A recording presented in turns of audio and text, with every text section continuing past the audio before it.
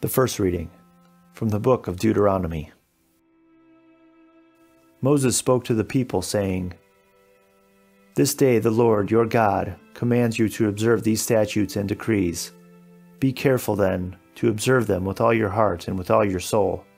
Today you are making this agreement with the Lord.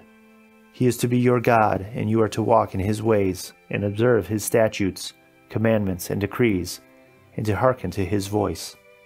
And today the Lord is making this agreement with you. You are to be a people particularly his own, as he promised you. And provided you keep all his commandments, he will then raise you high in praise and renown and glory, above all other nations he has made. And you will be a people sacred to the Lord your God, as he promised." Our response from the book of Psalms.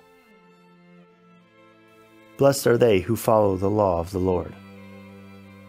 Blessed are they whose way is blameless, who walk in the law of the Lord. Blessed are they who observe his decrees, who seek him with all their heart. Blessed are they who follow the law of the Lord. You have commanded that your precepts be diligently kept. Oh, that I might be firm in the ways of keeping your statutes. Blessed are they who follow the law of the Lord. I will give you thanks with an upright heart when I have learned your just ordinances. I will keep your statutes. Do not utterly forsake me.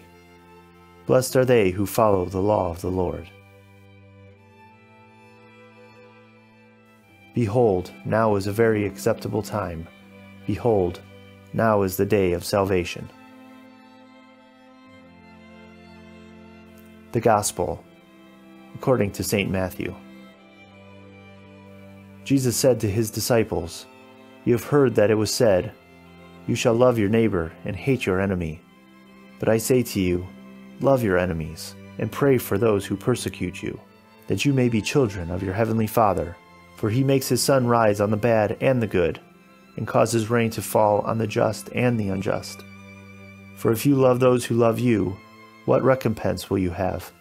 Do not tax collectors do the same? And if you greet your brothers and sisters only, what is unusual about that? Do not the pagans do the same? So be perfect, just as your heavenly Father is perfect." The Gospel of the Lord.